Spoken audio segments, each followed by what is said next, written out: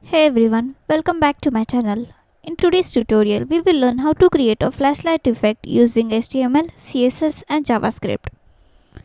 This flashlight follows the mouse cursor or the touch. That means it works both on desktop and touch devices. This is an excellent project for beginners as well as intermediates. So let's get started. But before starting this tutorial, I have some news for you. If you want to learn HTML, CSS, JavaScript and Bootstrap by building 300 plus projects, then you should buy this ebook. I have posted the link to this ebook in the video description below. So buy now. That being said, let us get started with the tutorial. We start with the HTML by creating a div with the ID flashlight followed by two p elements with the demo text lorem ipsum. Here is one of the p tag. Now let's create another one. The lorem ipsum text is just for demo. Now let us move on to CSS. We first begin with the asterisk selector, which targets all the elements on the page. It sets the padding and margin to 0 to remove any space around the elements. The box sizing is set to border box to include the elements border and padding into the elements total width and height. Font family is set to Poppins and cursor is set to none, which effectively hides the default cursor from all the elements. Next, the P selector targets all the paragraph elements. It first sets the font size to 1 em, which is the default font size of the browser. Text align justifies the text. Line height is set to 1.8 em and padding is set to 0.2 em. Moving on, we have the hashtag flashlight selector, which targets an element with the ID of flashlight and applies the following styles. The exposition is set to 50 VW. This line of code sets a custom CSS variable called exposition to 50 VW. The VW unit represents a percentage of viewport width. Now Y position represents the YPOS variable, which is set to 50 VH. The flashlight before selector targets the pseudo element before of the element with the ID flashlight and applies the following styles.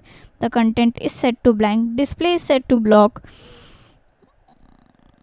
width is set to 100% of its parent's element, height is set to pseudo elements 100% of the parent element, position is set to absolute, and background is set to a radial gradient.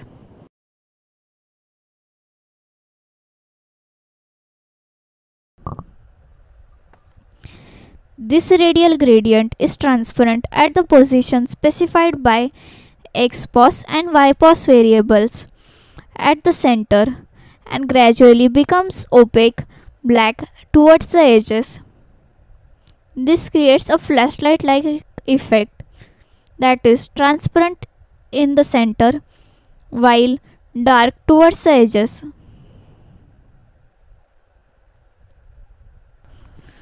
So I realized I have misspelled circle. So let me go and correct the spelling of circle. And that's it. The gradient is now working. As you can see, it is transparent in the center and it goes on becoming opaque towards the edges. Finally, we apply media queries, which sets the font size of the body to 14px when the maximum width of the viewport is 500px.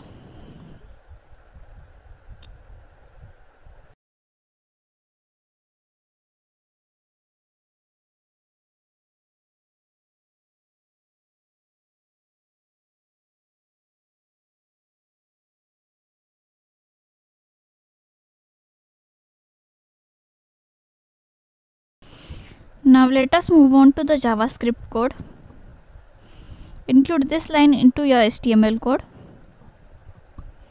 The JavaScript code snippet begins by declaring three variables: mouse X, mouse Y, and flashlight. Mouse X and mouse Y are initialized to 0 and will be used to store the current position of mouse or touch event. Flashlight is assigned the element with the ID flashlight using getElementById method. This allows us to interact with the flashlight element in the HTML.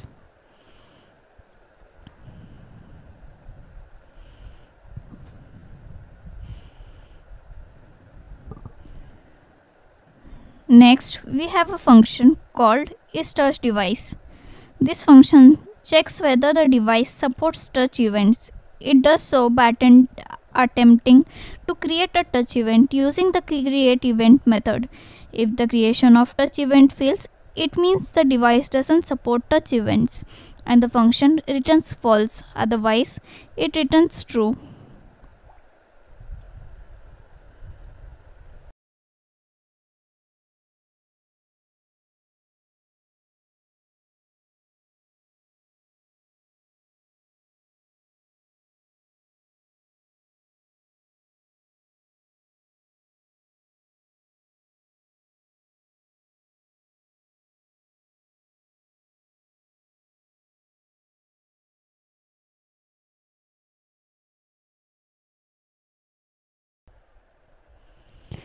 Moving on, we have the getMousePosition function. This function is responsible for updating the mouse X and mouse Y variables with the current position of mouse or touch event. The function takes an event object E as parameter, which represents the mouse move or a touch move event. Inside the function, it first checks whether the device is a touch device by calling isTouchDevice function. If it returns true, it means it's a touch device. Otherwise, it's a desktop or non-touch device. Depending on the device type, the mouse X and mouse Y variables are set to either page X and page Y properties of the mouse event or the page X and page Y properties of the first touch event. After updating the mouse X and mouse Y variables, the function sets the custom CSS properties XPOS and YPOS of the flashlight element using the setProperty method. Now let us set this variables. Now these properties define the position of flashlight effect on the page based on the current mouse or touch position.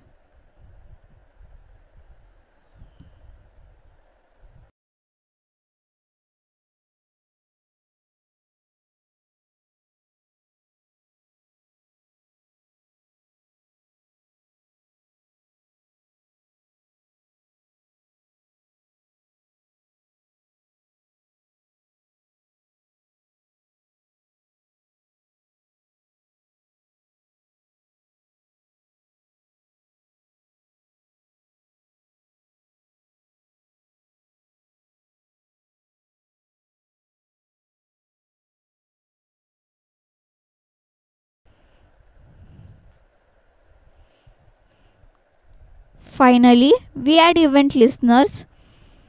Document .add event listener mouse move get mouse position, which adds an event listener for the mouse move event. Whenever the mouse is moved, the get mouse position function is called to update the position of the flashlight effect. Next, we have the touch move get position event listener, which adds an event listener for the touch move event. On touch devices, whenever a touch movement occurs, the get mouse position function is called to update the position of the flashlight effect. So when you run this code on the web page, the flashlight effect will follow the mouse cursor on desktop devices or the touch position on touch devices, creating an interactive and engaging experience for the users. That's it for today's tutorial. I hope you liked it.